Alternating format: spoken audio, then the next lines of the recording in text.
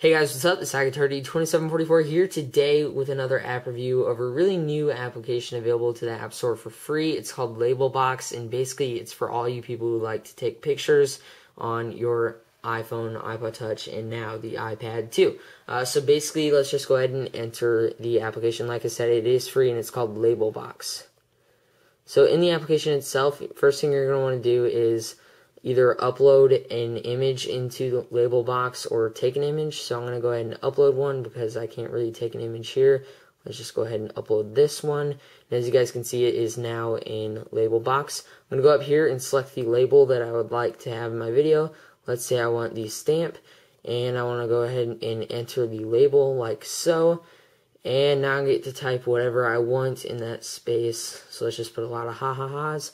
And let's say I want a different label. Voila. Right down here. Enter another label. You can enter them however you want, as long as you want and as many as you want on your photo. Yay. And there you go. Now I just labeled that photo, and basically what it allows you to do is just kind of add fancy little labels to your photos.